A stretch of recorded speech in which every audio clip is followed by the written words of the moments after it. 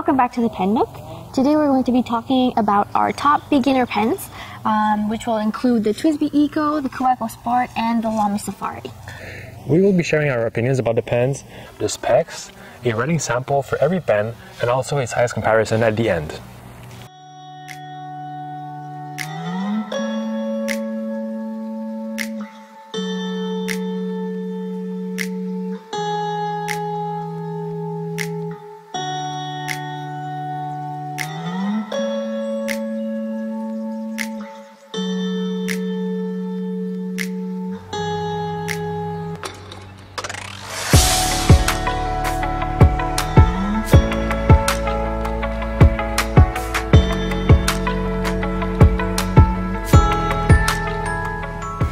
Okay, so first up we have the Kaweco Sport.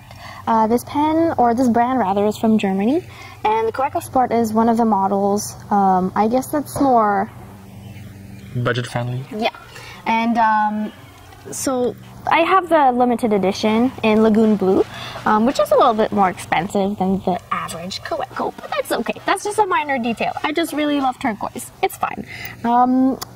But I think this is a perfect pen for anybody who has smaller hands like me. It's lighter. This model is made of plastic. Other Kaweco Sports can be either made from aluminum or even brass. But the Sport is really the one that, the plastic Sport is really the one that we'll be focusing on today. And so this pen is perfect for carrying around in your bag or in your pocket since it's so small. And like I said, it's also perfect for people who have smaller hands and who don't like large pens. I usually write with this one posted, sorry. First of all, because I just think the cap is pretty and I like looking at it when I write, but also just because it is quite short, as you can see. And this one is a cartridge or converter pen, if ever you have a converter. And the cartridge is smaller than, let's say, the Lamy Safari cartridge. As you can see, it's a little over half of the size of the Lamy cartridge. So that could, that's something you should keep in mind if you're looking for something that will write for longer periods of time. This may not be the best choice, but overall I think it's a very good choice for a first pen if you're just getting into fountain pens. Yeah, so like Sia said, it's a great first fountain pen, but yeah, it's small. It's very small, and since it's plastic, it's light also. So personally, I find it a bit too light for my taste, but it's a great, backup pen or pocket pen, or like you said, to carry around in a bag or something. But for me, I have larger hands, so unposted, this pen is just way too small. But when you post it, it's a perfectly good size, So something to note is that the Kaweco Sport nib units are easy to change. So it's simply, you screw it in, and you can change, for a couple of bucks you can buy a medium, an extra fine, a fine, whatever you want. You can switch interchange the nibs. And you can change between your pens. If you have several of these, you can change them up. So it's pretty cool. And yeah, the design is very, very good. It's a high quality pen from Germany, and definitely a good beginner fountain pen. And quite pretty also. Yeah. I think this is definitely one of the pen designs that I love the most. Yeah, same here. It's a very nice design, and there's a ton of colors you can choose from.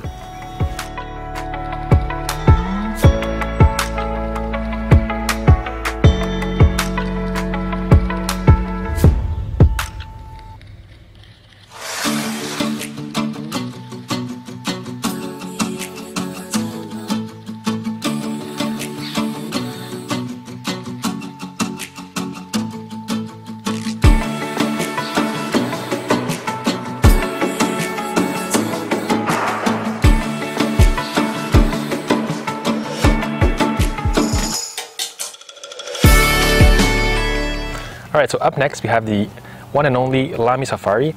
This is also a pen from Germany, from the Lamy brand. It's a very well-known fountain pen manufacturer. And these have been around for decades, and they're just really great pens. They're affordable, yet they last for a long time. So I have a charcoal version from the 1980s in my house, and it's still working great. The nib is great, the cap is still snapping well. Perfectly. Yeah, perfectly, even after like years of use. So this one is the Petrol Blue limited edition, but a bit like the Kaweco Sport. There's a ton of colors to choose from, both limited and regular edition if you like.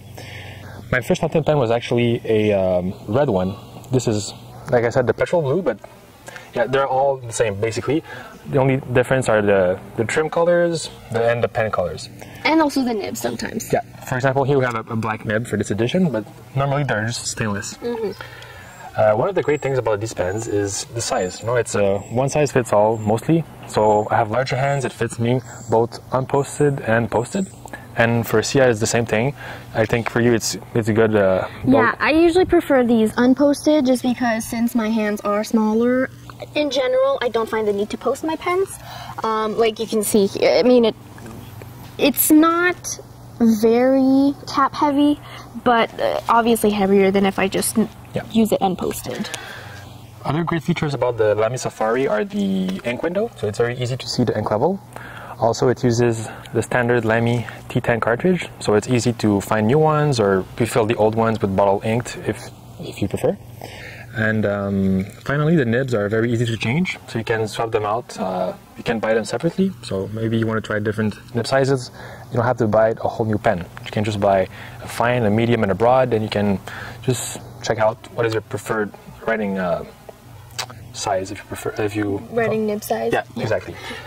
So yeah, the nib is very useful, and all around it's a very durable and fun pen. Yeah, I don't really have much to add to that. This was also my first pen. Mine was white, and I think it's a very good pen that will last you a long time. Like the charcoal one is actually his mom's, and it's still in perfect condition.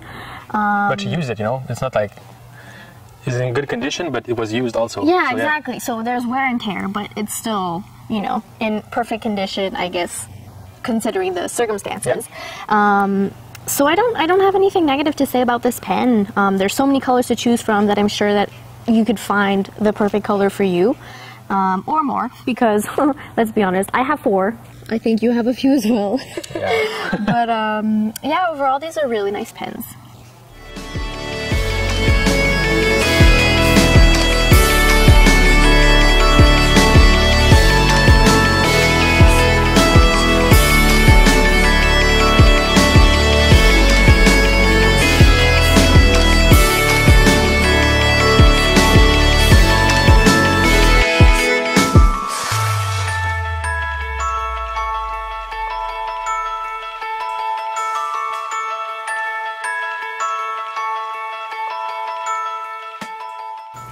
Okay, last but not least, we have the TWSBI Eco. The brand TWSBI is from Taiwan, and they're pretty much known for their demonstrator pens. And the TWSBI Eco, or Eco-T, depending on the cap's shape, is really the most affordable one that they make. And I think this is probably one of my, or even my favorite pen model. First of all, because of the fact that it's a demonstrator and you can really see the ink slosh around, which is a really cool feature, but also because it's just a very pretty pen. And what's fun about these is that they come out in a lot of different colors, but the downside to that is that most of these are limited editions. So if there's one that catches your eye and you know you won't be able to get over it if you don't buy it, because within probably a year's time, the prices go up. Yeah, they might still be available, but the prices will likely at least double. So if you're really into one of them, just pull the trigger if you can. So I think this is a really good pen for somebody who wants a pen with more, a higher ink capacity. It's really good if you're, you know, taking notes in class, or even just, you know, at work and you just want one pen that will do it all for you. I don't think I've ever really had a very problematic nib with these either. So the writing is very smooth with these, and I know that I think they're one of the pens that are most recommended for shimmer inks. I've seen a lot of people say that they use these a lot for shimmer inks. And it is a bit heavier than the 2 other pens that we just showed you. Like I said, but it's not too bad. It's all plastic, so it's fine, right? For even a longer period of time. But it is a bit heavier for those of you who prefer lighter pens. And I don't write with this posted. I don't think many people do, just because too long. It's way too long. First of all, yeah, it's long for my hand, but also it does become a lot more cap heavy. I mean, back since the heavy. cap, yeah, back heavy, sorry. Since the cap is quite heavier than the two others. But overall, like I said, I really love these pens. And I'm definitely not the only one, because I know that a lot of people collect these. Yeah. Yeah, so I got one myself a couple of years ago, and I like it, but I'm not as big of a fan as Sia is, just because the grip section is a bit slick for me, a bit slippery. So I prefer something, you know, not as smooth as this. And also at the very end, near the nib, there are like small, let's say plastic... There's like an indent almost. And since I hold my pens very close to the nib, sometimes this is a bit uncomfortable. Yeah, for long ready sessions. And so yeah, if you want an affordable piston filler fountain pen, I mean, I don't think there's anything better than a TWSBI Eco, really. It's easy to service yourself. You have the tools in the box. You can service it yourself. Has a huge ink capacity, like we said. Tons of colors. And just to add a small detail, you said that the Ecos are the cheapest pens from TWSBI, but there's actually something called the TWSBI Go, I think. But they're not as... but I mean, they're close. They're a bit cheaper, but yeah. I mean, it's not the same experience. Go for the Eco, I would say. Yeah. Spend that extra like $5 or something. I'm not sure, but maybe 10, I don't know. Yeah. But yeah, great fountain pen, just not my favorite one.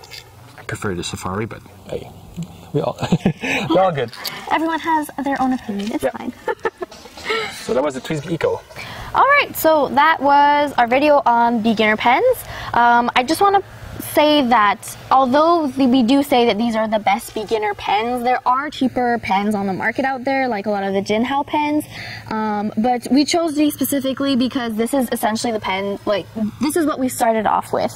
And so we find that these are very good beginner pens for those who don't exactly want something super expensive. Yeah, exactly, but don't want something either that is that feels cheap, if that makes sense. That it might break quickly or anything. Yeah, this is gonna last you for a long time. Exactly. And these beginner pens, even though we say beginner pens, I think I have most of my pen collection is made up of these beginner pens. Yeah. So I think that says a lot about these.